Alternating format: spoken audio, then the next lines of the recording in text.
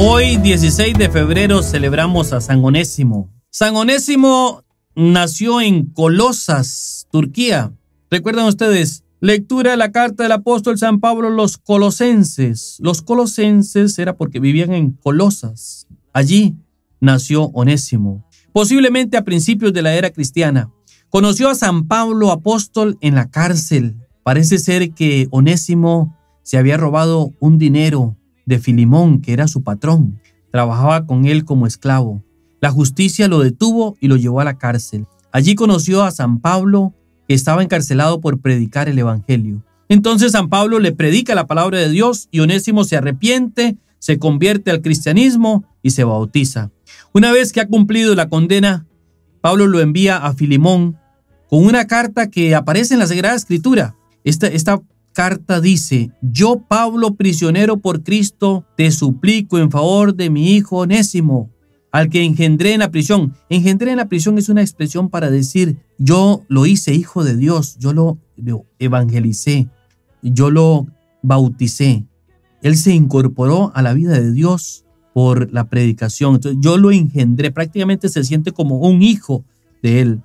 Dice, antes él no te prestó ninguna utilidad, pero ahora te lo envío y será muy útil, como lo es para mí, le sigue diciendo en la carta de San Pablo a Filimón. Te lo envío como si fuera yo mismo.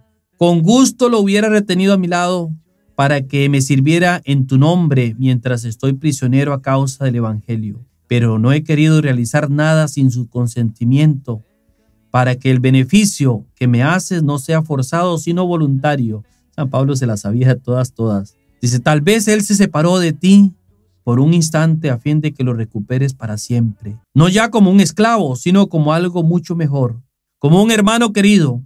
Y si es tan querido para mí, ¿cuánto más lo será para ti, que estás unido a él por lazos humanos y en el Señor? Según parece, Filemón perdonó a Onésimo y le concedió la libertad por haberse arrepentido, y lo mandó a reunirse de nuevo con San Pablo. San Pablo lo convirtió en un gran predicador y luego incluso lo nombró obispo de Éfeso después de San Timoteo. Ustedes recuerdan, San Timoteo fue el primer obispo de Éfeso. Pues después de Timoteo siguió San Onésimo.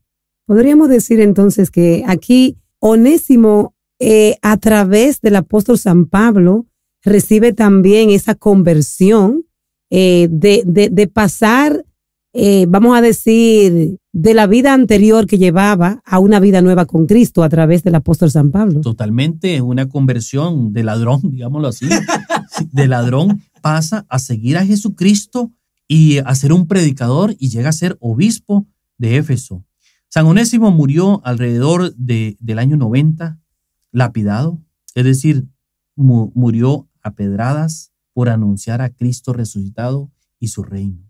Que por intercesión de San Onésimo, Dios nos permita arrepentirnos de todos nuestros pecados y alcanzar la vida eterna. Amén.